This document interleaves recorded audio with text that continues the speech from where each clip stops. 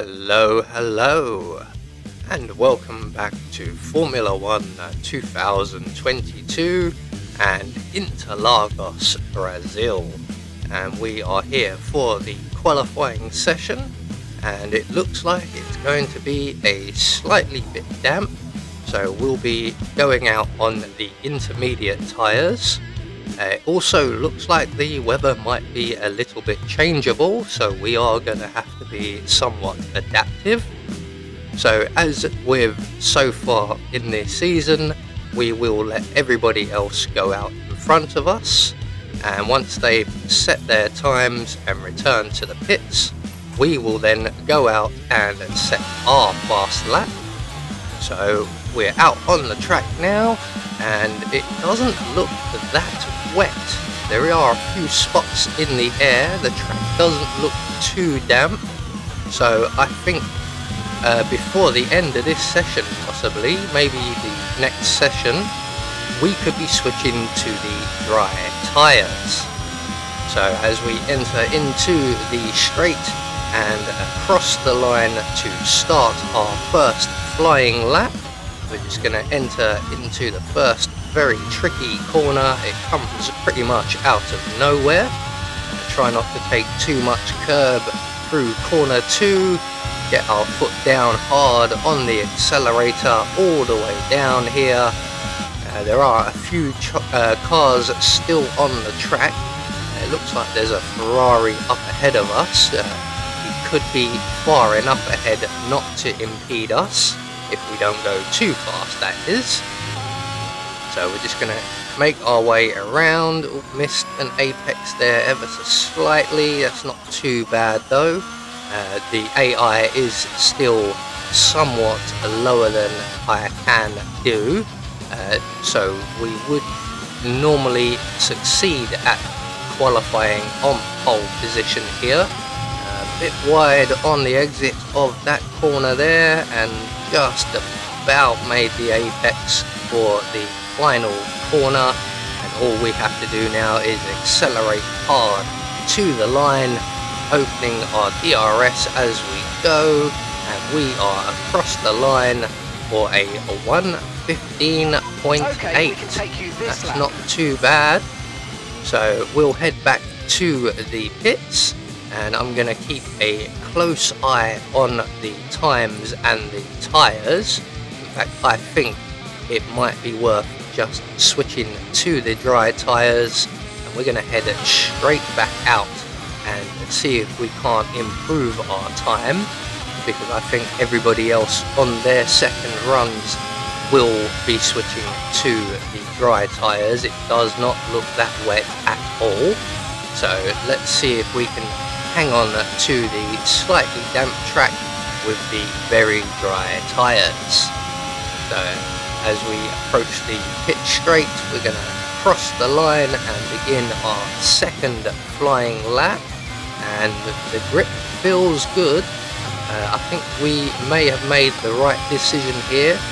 I have made the wrong decision in the past when we've had changeable conditions, and I've gone out on the intermediates, set a blistering time, gone back to the pits perfectly happy with my lap, and then everyone else goes out on dry tyres and drops me right down through the field somewhere into the mid-pack, sometimes even further back than that, and we have to spend the whole race fighting our way through the traffic. Just 2 laps of fuel remaining now. Today I think we've made the right decision to go straight back out on the dry tyres here.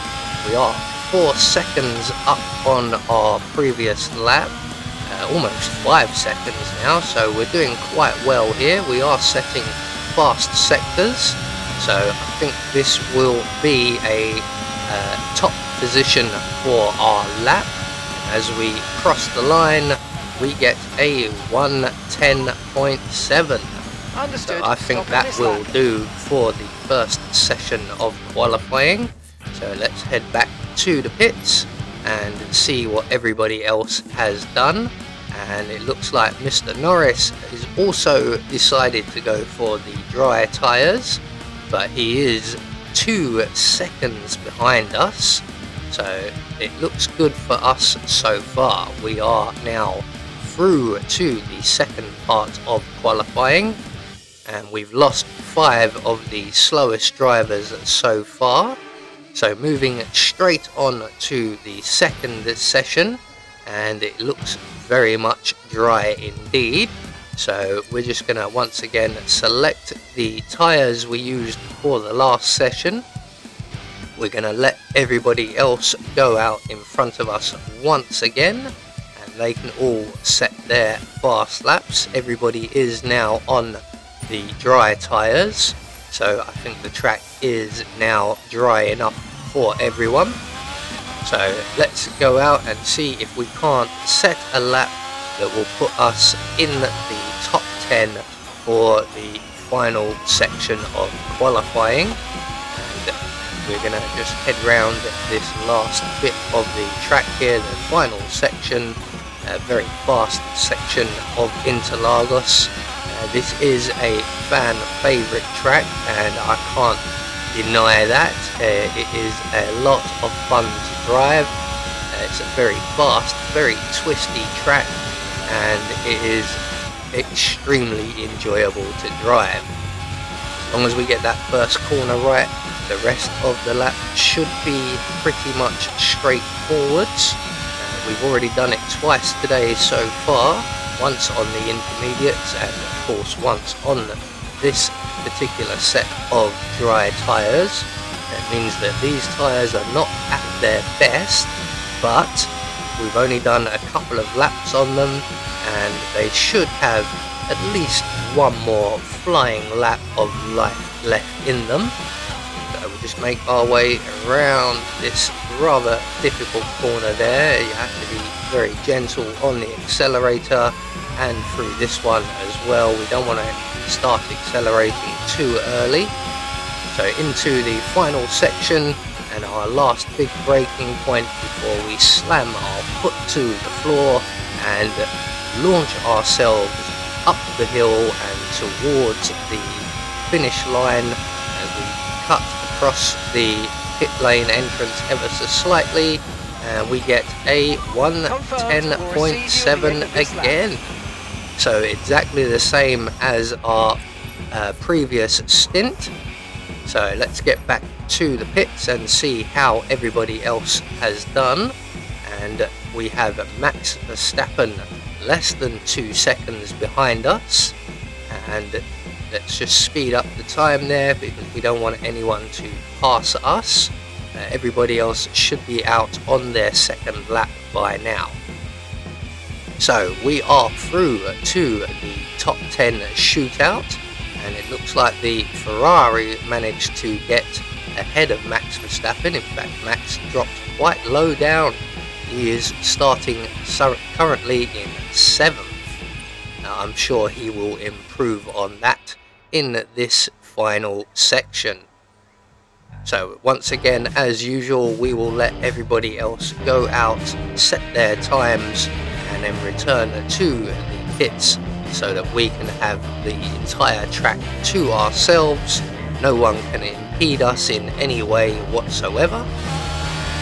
So out of the pits onto our build-up lap and around through the final section of the circuit, braking hard for this corner, taking as much curb as you dare, and then flooring it all the way up to the start and finish straight. Just gently cut over into the pit lane there and across the line to begin our final flying lap of the session. That first corner really well there. Bit of curb on turn 3, nice and wide out to the exit, and then straight down back straight here, and we'll set a fast first sector, and that gives us a good advantage. And as long as we don't bin it somewhere along these last 2 sections of the track, it looks like we are very much on for a pole position for the race. So all we've got to do now is make it through the middle sector here, which which isn't too difficult. This is probably the toughest corner of the sector, and we made it through there with no issues. So our final big braking point, we missed the curbs there a little bit, but I don't think that matters. We have 2 purple sectors so far, so once we get to the line we should be comfortably in pole position for the race tomorrow. And again we set a 1:10.7. that's 3 laps on the trot. It's slightly disappointing as those were brand new tyres. We should have gone a little bit faster, but never mind. We are 1.5 seconds clear of our nearest rival, Max Verstappen.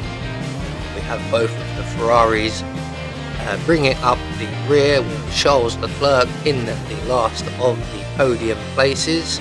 Lewis Hamilton could only manage 5th so far.